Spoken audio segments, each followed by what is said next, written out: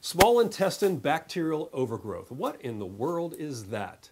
Okay, we all know that we have a small intestine. We know that you should probably have some bacteria or those things called probiotics growing in it. But it can overgrow? Well, yeah, it can.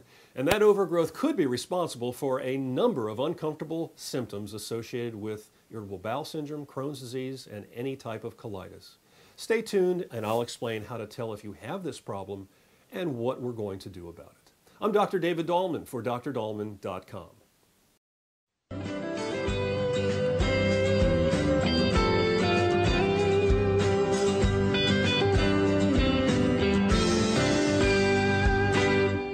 Small intestine bacterial overgrowth isn't that common, but if you have it, it can make you very uncomfortable, and it probably goes undiagnosed in most people. Undiagnosed small intestine bacterial overgrowth occurs more frequently in people with IBS and less frequently in people with Crohn's disease or any type of colitis. This is also called an anaerobic bacterial problem. Diagnosis is done most frequently by what's called a hydrogen breath test, where the patient eats a form of carbohydrate and after a short period of time breathes into an apparatus that collects their breath and tests for the amount of hydrogen in that sample. But I have a much simpler way. Early in my practice, when I suspected that the patient suffered from small intestine bacterial overgrowth, I used the hydrogen breath test. But I noticed that almost all of these patients seemed to complain about the same sort of symptoms: gas, bloating, burping, belching, stomach discomfort, all of them in the upper gastrointestinal area, meaning belly button and up. And it always occurred within 30 to 45 minutes after every meal, with some patients actually finding these symptoms setting in before they even get up from the table. And they all tested positive for small intestine bacterial overgrowth. So I stopped using the hydrogen breath test, saved the patient money, and just started asking this one question. Do you get gas and or bloating, and burping and or belching, and or indigestion or nausea, any or all of them in the upper gastrointestinal area within 30 to 45 minutes after eating every meal?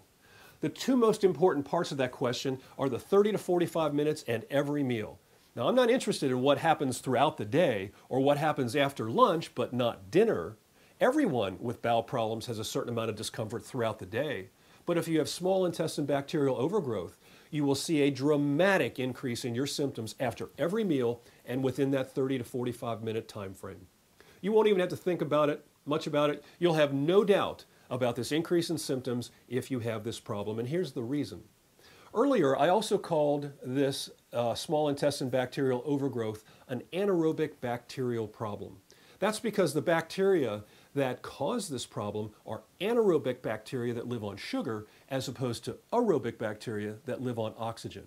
It happens quickly because these anaerobic bacteria live in the first 1 to 2 feet of the small intestine because they're waiting for the stomach content to empty, which they know, and I don't know how they know it, but they do, that you have eaten some carbohydrates which are obviously going to break down to sugar.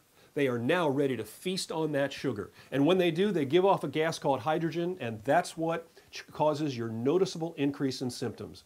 It happens after every meal because we all eat some amount of carbohydrates at every meal, don't we? Now, here's a test for you to see if this pertains to you.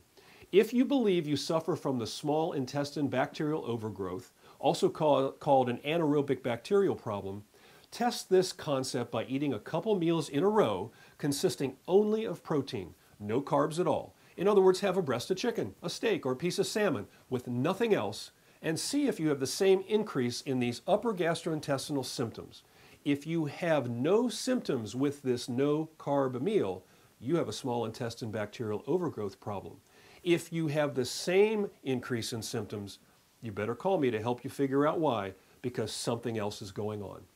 If you decide you do have this problem, we can easily kill the small intestine bacterial overgrowth with natural supplements called Candibactin BR and Ulcinex, available from my secure online store at DrDahlman.com. Or if you're already at DrDahlman.com, see the information at the bottom of this page. Don't suffer from this easily treated problem. Get rid of it and see how much better you can feel. I'm Dr. David Dahlman for DrDahlman.com.